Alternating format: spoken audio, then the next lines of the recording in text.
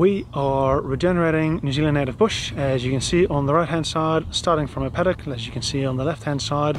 With regards to the trees that have been planted over here in this project, we'll start off with Manuka, also known as lancewood. We've got some tarata, which is also known as lemonwood. We've got hauhere, which is also known as ribbonwood or lacebark. There's Kanuka and Manuka, of course, you got to have them both. When the plants are younger, it's a nice way to be able to compare ones. For example, the left hand side here shows you Kanuka and the right hand side shows you Manuka. And when they're so close together, it's quite easy to spot the differences between the two, especially with regards to the leaves in this case. With the Kanuka being the kind one and the softer, gentler leaves, and the Manuka being the mean one with the more prickly leaves on the right hand side. And then there's Koru,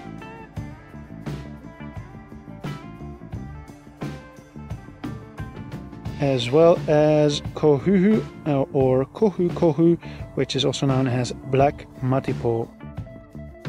And this is a swamp sage, also known as pukio, one of the calyxes.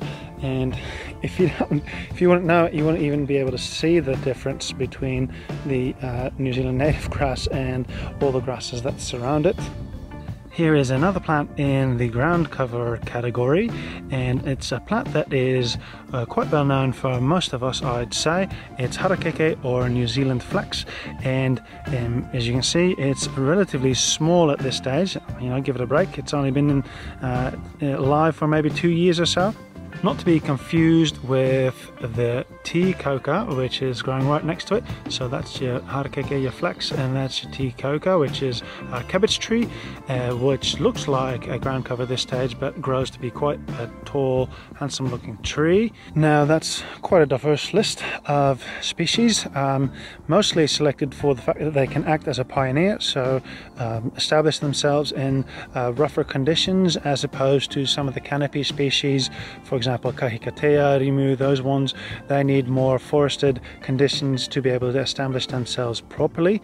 But one major factor, of course, is also availability of plants. So the list is also, or mostly I'd say, predominantly based on availability from the local nurseries, and I guess that's also the limiting factor.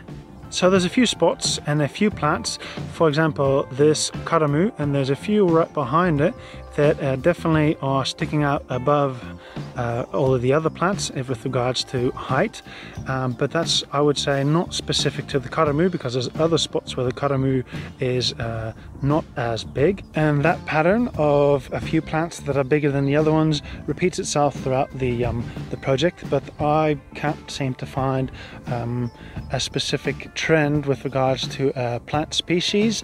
It's more bound to location.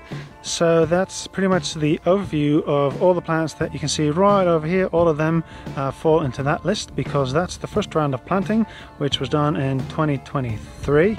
Once we get the second round of plants into the ground, we'll also make an overview video of those, and I'll link to that over here.